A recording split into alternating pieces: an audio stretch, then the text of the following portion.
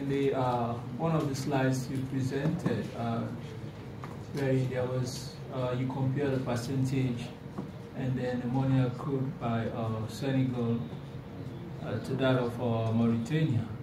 I don't know whether I got you right. It's like you said it was based on 2 vessels. I mean, was it based on a standard number of vessels?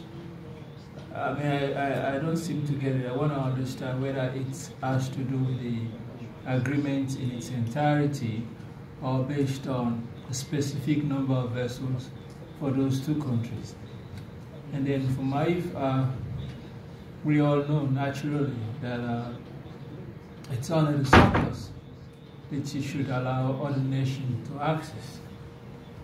But would all agree with me here that for most countries, we do not, we're not even in a position to estimate the surplus, because you might have done a comprehensive assessment, and then you know what is your maximum sustainable yield, and you know what is your surplus, you know what is needed by the country.